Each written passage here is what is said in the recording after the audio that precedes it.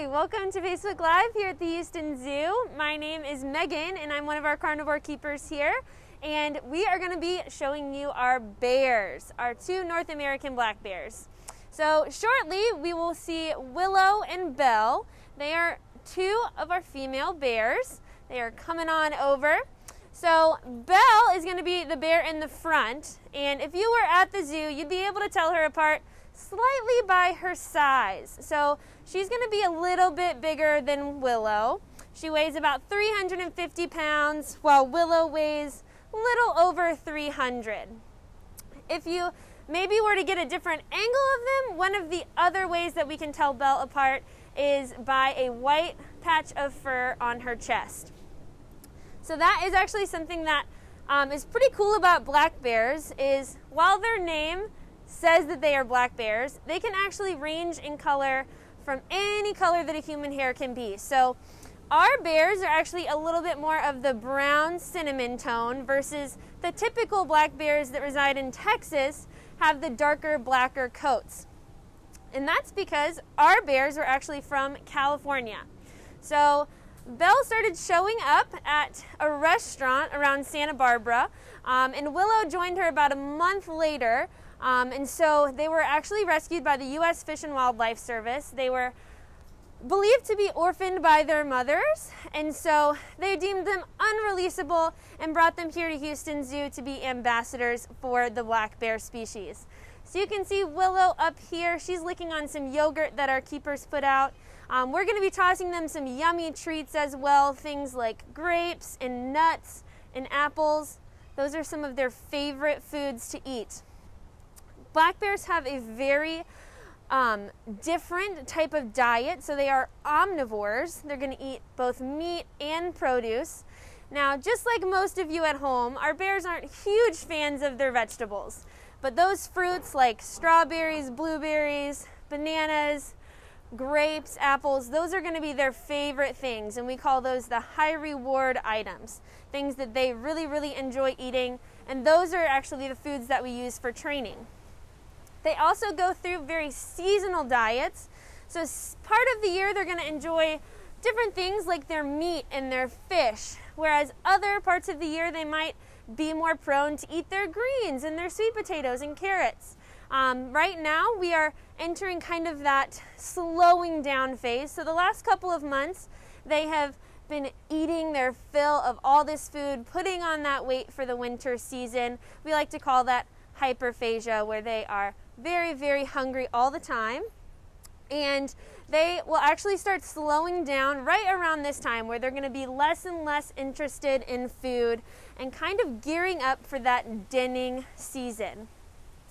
So Melissa wants to know, what type of enrichment do they get? So it's a great question.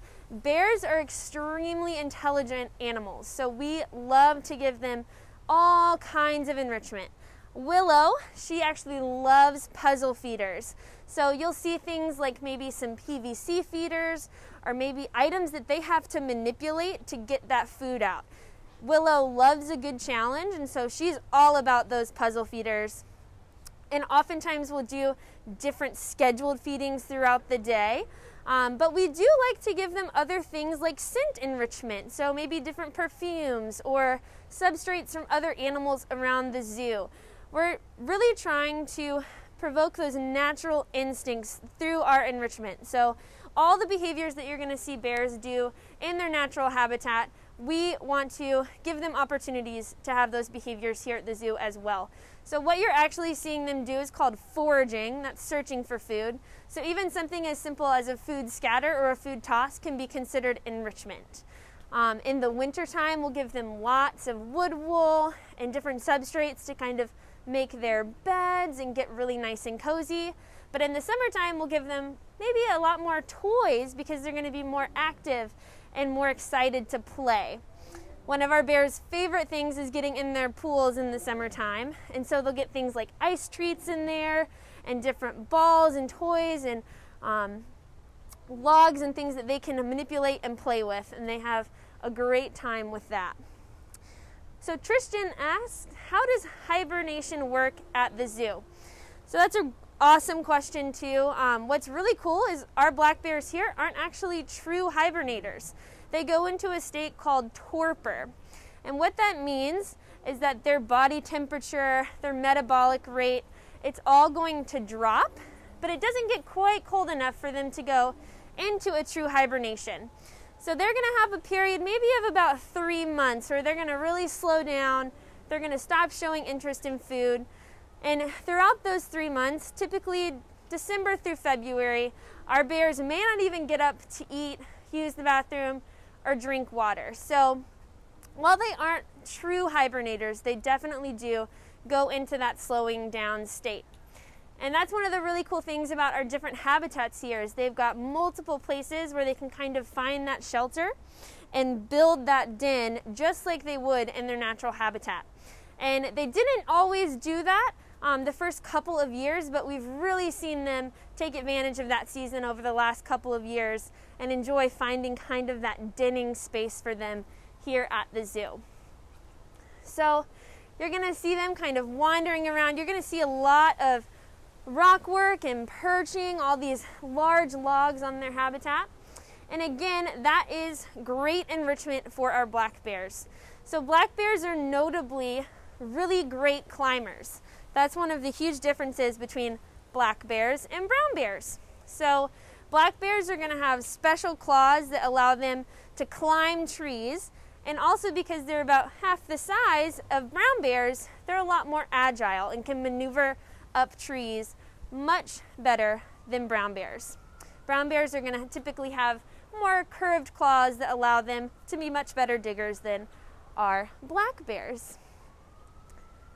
So again, they've got this beautiful habitat, and one of the coolest features while we're up here at the glass is we actually have some mesh panels over to the side that allow us to do a lot of training with our black bears.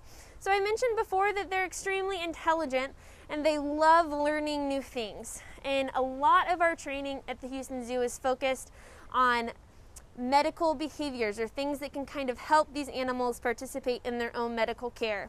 So one of the coolest things we get to do with our bears is help them voluntarily participate in things like maybe injections. So if they were to need to get a vaccine, they could come right up and allow us to voluntarily administer that vaccine by presenting us with their hip. And all the while they get yummy, yummy goodies, and it's a very positive experience for them. Something that we've started doing in the last couple of years and have had awesome success with these two bears has also been voluntary blood draw training. So behind the scenes, they have an indoor area where they like to spend time, and that's where they go while we are out cleaning their habitat. And inside, we actually have specialized blood draw ports that allow us to safely have their paw come into our space, and they are trained to have that paw grip on to a platform and allow keepers to manipulate their paw, kind of feel out that vein, and allow vet techs come in and voluntarily draw that blood. So that's a great way to keep a great eye on our bears, make sure that they're staying nice and healthy. And it's a really fun process for them because they get all of their favorite goodies like honey and blueberries and grapes while they're training. So another really cool thing you're going to see Willow playing with that puzzle feeder right there is our enrichment program. These girls love playing with enrichment. They love experiencing new things. And so a lot of the year we're going to have different enrichment schedules. So we actually follow a calendar where we have different behaviors that we are trying to help them recreate. And so we'll do a lot of fun things with our enrichment. Our bears are one of the easiest animals to enrich because they, like I said, they love that challenge. At least Willow does for the most part. Belle can sometimes take the easy way out of things. But another important thing that we like to touch on with our black bears is conservation. So here at the Houston Zoo, we actually help out the Texas Black Bear Alliance. And they're an organization that kind of helps educate communities on black bears and how to coexist with them, and they also track black bears moving through Texas. And so the Houston Zoo helps with tracking those sightings of black bears here in Texas. And a simple way that you guys can help black bears in the wild is simply by recycling your paper products. So black bears are going to live in that forested habitat for the most part, so they need trees, right? So they need trees to make their home, and so we want to save as many trees as possible. And so simple paper recycling is a great way that you can help these bears from your own home. Looks like Willow's having a great time with that toy over there. But like I said, we've got some other feeders, but even something simple as leaf piles and different branches give those bears multiple opportunities to have those natural behaviors come out. And you will see Willow can be a little bit more playful than Belle, but they both do enjoy chasing each other and maybe wrestling around. You'll oftentimes see them fighting over the pool because they love the pool in the front of their habitat. So Stephen asks, are brown bears significantly darker than brown bears? So like I said, their color can actually range depending on where they're from. So our black bears, Belle and Willow, have that more of light cinnamon tone, kind of that brownish tone, whereas typically the black bears that you'll see in Texas have a darker coat. So it's thought that that color is going to change from where those bears are from around the U.S. And these bears can actually live all over North America. So it's thought that there's about 300,000 black bears here in the U.S. And about 600,000 in North America in total. So they've got a wide variety of habitat that they can live in, and these guys have an awesome population. We're very excited to see them moving back in to Texas and kind of making more of their home back here in Texas. Luke would love to know, how much do they weigh? So Belle is going to weigh right at about 350 pounds, and Willow's going to weigh a little bit over 300. And that's very typical of a female black bear.